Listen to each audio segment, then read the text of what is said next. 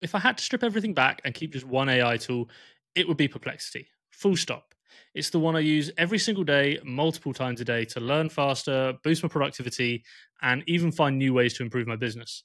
And so I'm going to give you the complete blueprint to using Perplexity like a pro.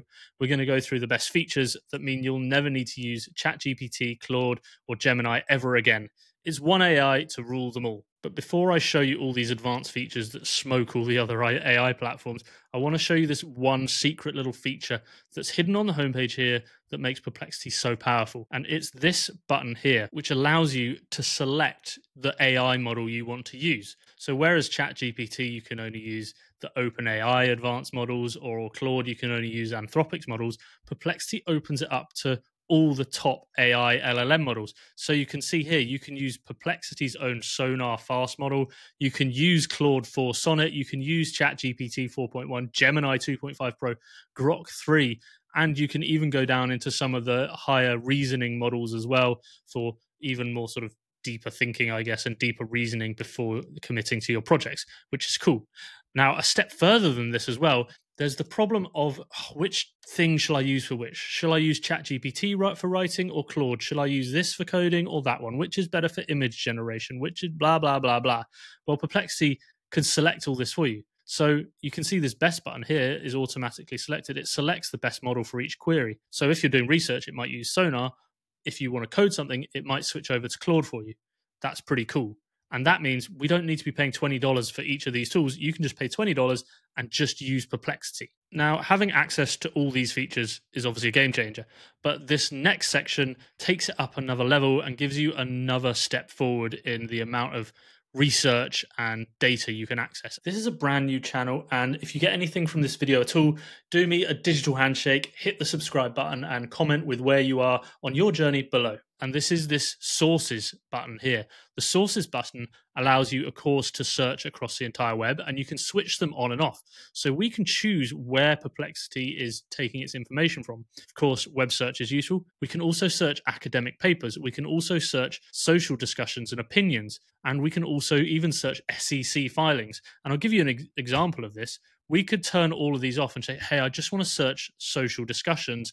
And then we could do a query. Let's even ask, what is the best AI model right now? And we could get it to do a search and crawl basically Reddit. It's basically only going to look at Reddit to find out this information and get the opinions of real people in forums rather than relying on other sources around the web. So you could do that for SEC filings if you're looking for financial data. And what's cool is it's used this social search to actually build a table based on other people's real feedback in forums, which is pretty cool. You can see the community consensus here.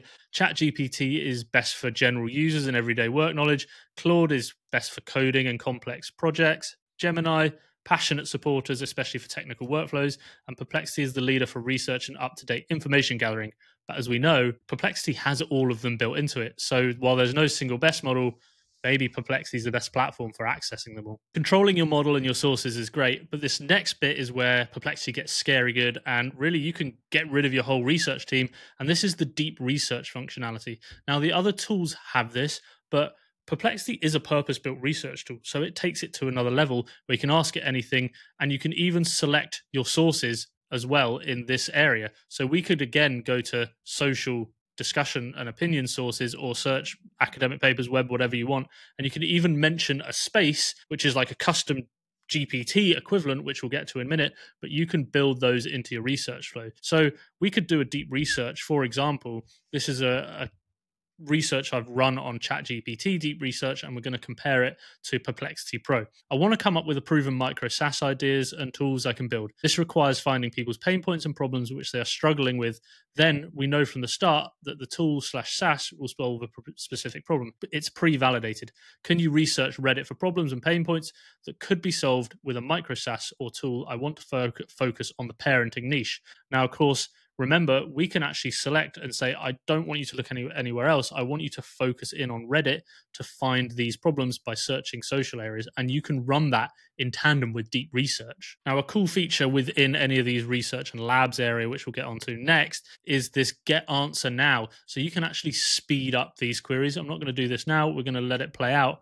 but you can see Perplexity is actually just crawling and reading through Reddit to find these ideas and do this deep research. So this research is finished, and you can see it's gone through 90 sources, 90 subreddits and threads to find out people's problems and look for solutions that we could build. So you can see straight away we've got sleep training support tool. You can see the several subreddits and threads that it's gone through to find out that people are having this problem and validating the ideas. We can pick one out here, like family calendar coordination platform.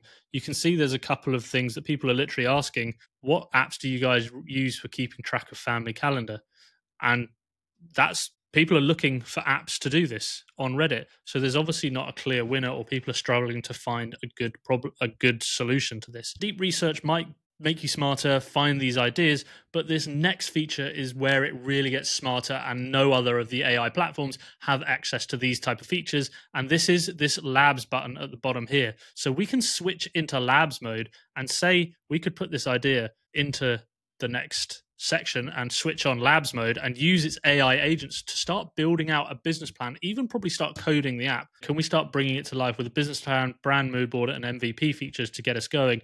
And the AI agents on Perplexity are going to start creating this project. It's going to start doing even more deep research and go and start creating our business plan, our brand, and even potentially some MVP features that we could even take to Reddit and bounce off parents to see if they like what we're going to build. Okay, this is awesome. Check this out. It's even come up with a name straight off the bat, Family Flow. We've got a business plan, a brand mood board, MVP roadmap for a family calendar coordination platform. Now, we can go through this real quickly, but you can see it's starting with our literally the stuff we need for our business plan, our market opportunity here, talking about the potential size of an opportunity here, the competitive gap, the feature benchmark reveals crowded, good enough players, but only Jam and our planned family flow hit all 6 parenting specific needs.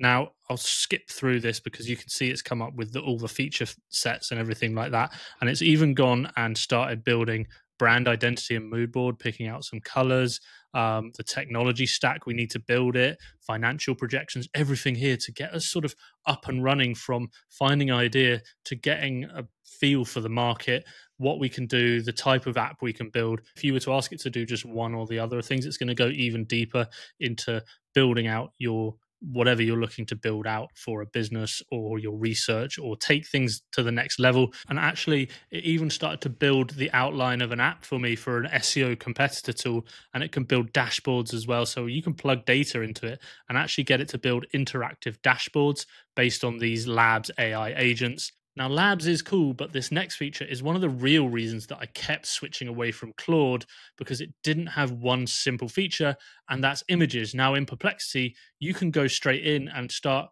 creating images, whether that's via the Labs button, you can have images integrated, or you can do it on its normal chat prompt as well. And you can see here, I was playing around with some yesterday for my YouTube thumbnails, and you can see it's pretty cool. Actually, this is one I generated that it's kept the original background of my image and the room I was working in that day. And I did ask it to like make my face more portrait friendly and like professionally lit. It's actually done quite a nice job. It looks mainly like me. It kind of messed up my hat a bit, but it pulled out this cool graphic as well and built that into the image, which is super cool and something that Claude can't do. Obviously, ChatGPT can do this, but it's cool to have it all in one platform now. And speaking of all in one platform, if you're like, yeah, that's cool, but I need custom GPTs, I need projects. Well, Perplexity has their version of that too, and that's called Spaces. And you can see here straight away that I've got a couple lined up already. I've got Brainstorm Buddy, which allows you to expand and explore your ideas with creative AI. And you can add, just like you do for your custom GPTs or Claude projects, you can add custom instructions here. So you can see I've built in the sort of project background and instructions that are how I want it to operate. And then you can go and add files and links as well to add URLs to sources. So you could go and put in YouTube links or local files as well. You can upload files to give it more context.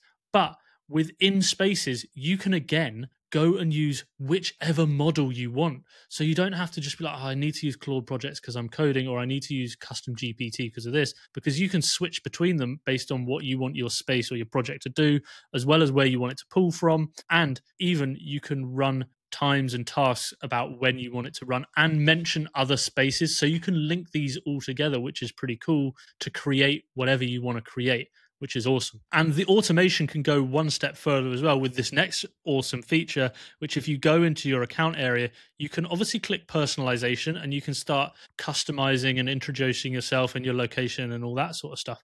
But there's actually in this tasks area here, you can automate tasks. So your routines are supercharged, set up tasks to deliver the right content at the right time automatically. And you can see here, I've got one here to help me keep track of AI trends. I've got it to go and research what are the most important AI technology trends, product launches, and innovations from the past week, include AI notable startups, big tech moves, and new gadgets. And at just before 11 o'clock every Monday, it's going to go and research this stuff. And you can even select the mode. You can just do a normal web search, or you can do a deep research and get it to do that. I can show you the actual feedback that it gave me earlier this week. Here is the research it did. It went and checked the major news and the major websites to give me a quick overview of everything that's going on in AI and new startup tech, so that I can stay on top of these trends, whether it's AI use in the workplace has nearly doubled with 40% of all employees. That's a really good quote to introduce a new YouTube video or dig into a bit deeper. We've got new tools being launched, and malicious AI variants. Worm GPT is something to watch out for, about apparently, and AI-driven cyber attacks that are on the rise now. This is really cool to know instantly. There's also in this Discover area, you can start reading and you can actually tailor your news in here. I've got alerts for certain For You areas of the type of things I want to be reading and getting sort of collated for me around the web by these AI models or by other people curating this content with the help of Perplexity. And there's one more thing that I haven't told you yet that makes Perplexity awesome. And as a previous Claude user, or I still do use it a bit, we can actually start using Claude 4.0 Sonnet, and we can use it with voice inputs. So the normal Claude interface doesn't actually have voice prompting, but we can use Perplexity to actually prompt with our voice and give it information in that way.